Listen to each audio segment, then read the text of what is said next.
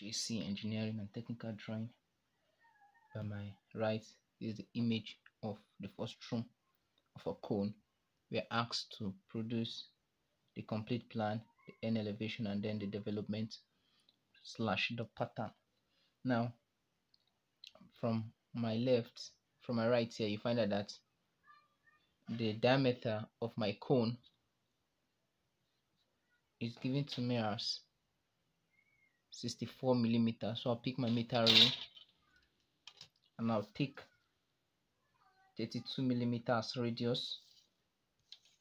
And by my left here, you can see I've drawn my vertical and my horizontal line. So I'll place it at the point of the intersection, and then I'll draw a circle.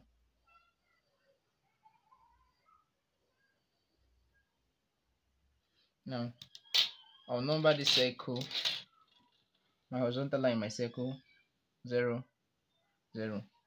Now I'll pick a point, and then I'll draw a straight line. Now, using this straight line, I'm going to project point 0 to hit my horizontal line. Then I'll call this point here point A. Also do the same thing to the other side. Project it upward, and I'll call that point point B. Now, from my diagram, you see that the height of the cone is 64 millimeter. So I'll measure 64 millimeter upward. Then I'll indicate it with a point. I'll call that point there point C. Now I'll join point C to point A, join point C to point B, and then from my diagram, see from point C to my right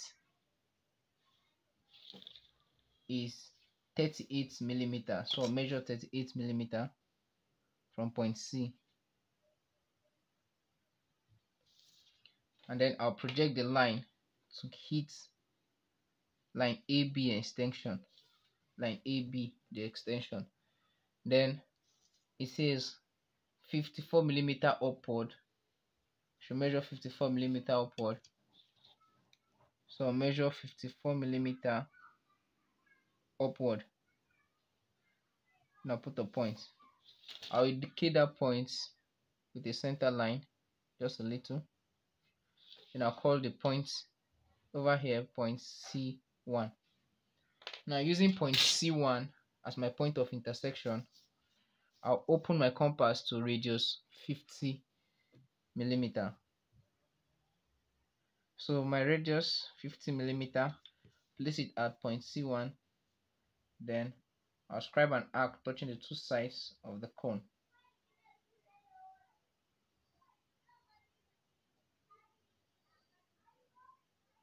And then I'll outline the portion.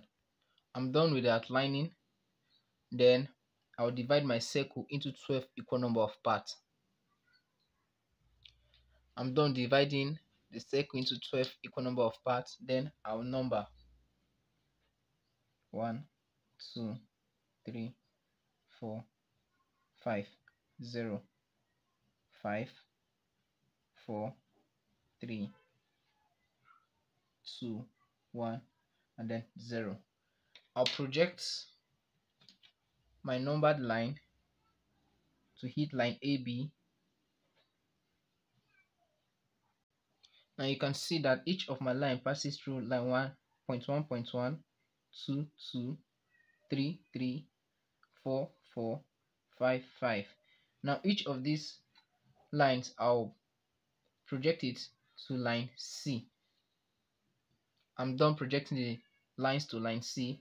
Then I'll number, call this 1, call this point here 0, 1, 2, 3, 4.5, and then 0. I'm done numbering. So from point 1, so I'm attempting number 1, which says we should draw the complete plan. From point 1, from 0 here, we'll move to line AB to point C. You find out that 0 hits my truncated cone here, and then I'll project it downward to hit line 0. 0 to line 0. Now also point 1, project it downward from point 1 here, line 1 to hit line 1. From this point 1 here to hit line 1, line 1. Similarly, I'll do for 2, line 2, line 2. Then for line 3, I'll move my T-square upward. Now construct a straight line to hit the side of the cone. I'll take the distance of that horizontal line, place it at the midpoint of my circle, indicate with a mark, and indicate with a mark is point 3, point 3. Then I'll go move to point 4, draw a straight line to hit line 4, line 4. Then at line 5, draw a straight line to hit line 5, line 5. Then also from 0, draw a straight line to hit line 0. You can now see that each of these points, this number point, touches their related numbered line. So I'll sketch out the points to touch each other. I'm done with my light sketch, then I'll outline.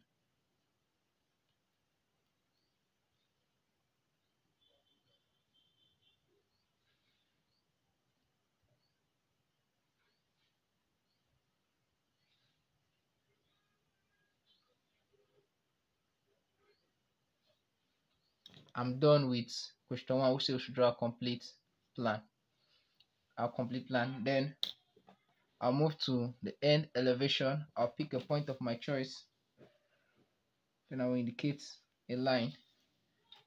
Now using 45 degrees set square, I'll project a line downward, and then from my line 0 is a center line where it hits my 45 degree. I'll project a line with a center line upward. I've done that, and then I'll call that line 0, 0. Then I'll move my T-square upward from point 3 where it hits my 45 degree. I'll project to hit my line extension AB. Now call that line 3 from 2 and 4 where it hits my 45 degree. I'll project upward and I'll call that line 2, 4. From 1 and 5, once it hits my 45 degree, I'll call that point, I'll call the line 1, 5. And then to the bottom part where it hits my line 45 degree, I'll project upward. I'll call that line 1, 5 where it hits line 2 and 4. Once it hits the vertical line, my 45 degree, I'll project upward, and then I'll call that line 2, 4. And then point 3, the last, when I project, once it hits my 45 degree, then I'll project the line and I'll call that line 3, line 3. Then also I'll move my T-square upward. I'll project from point C the straight line.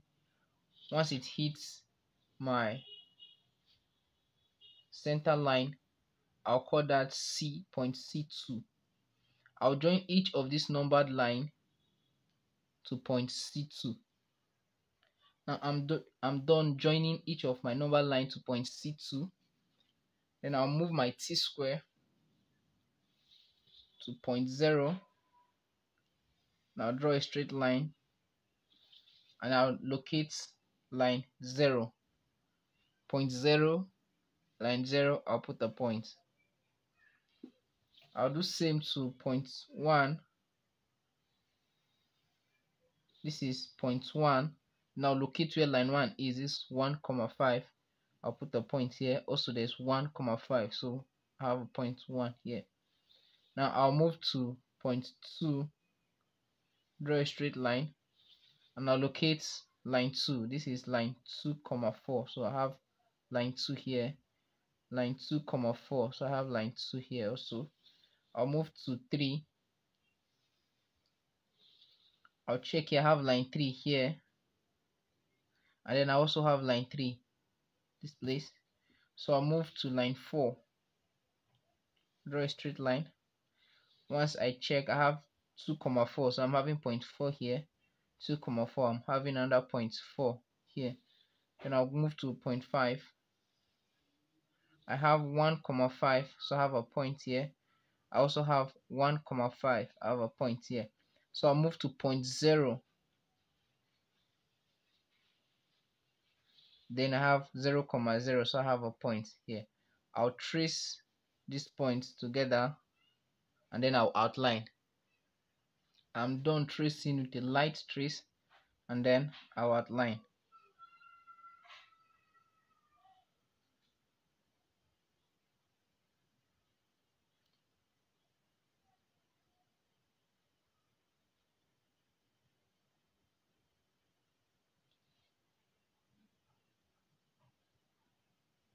I'm done outlining, and I'm also done outlining this portion as well. So I'm done with my end elevation. So I'm left with my development and my plan. My development, also known as the pattern. So I'll place my compass pin at point C, stretch to point A, and then I'll draw an arc.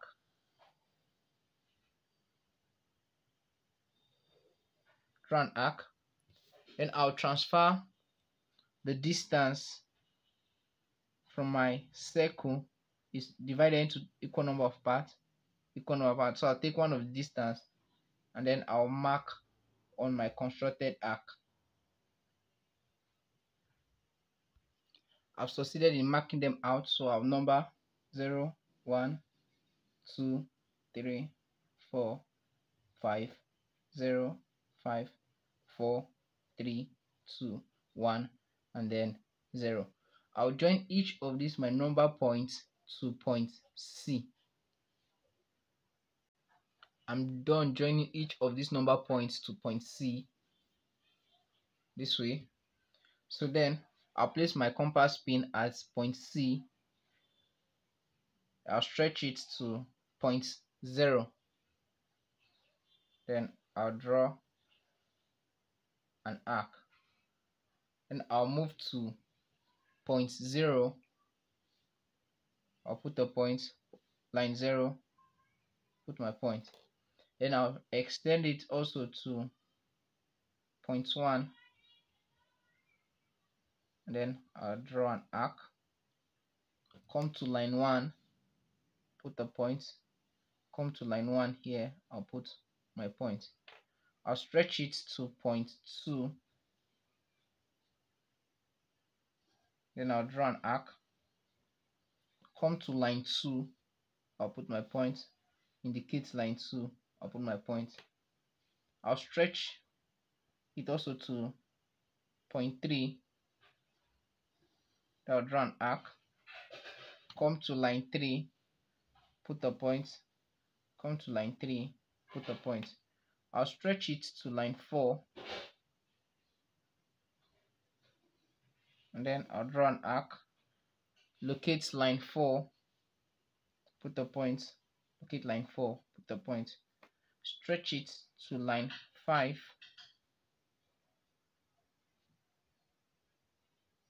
Then I'll draw an arc. Locate line 5, I'll put a point. I'll locate line 5, put my point. I'll stretch it to point 0. run arc, locate point 0 here, and then put my point. I'll sketch with an light sketch that is visible to me, and then it should not be double line white tracing. I'm done with my light sketch, then I'll outline.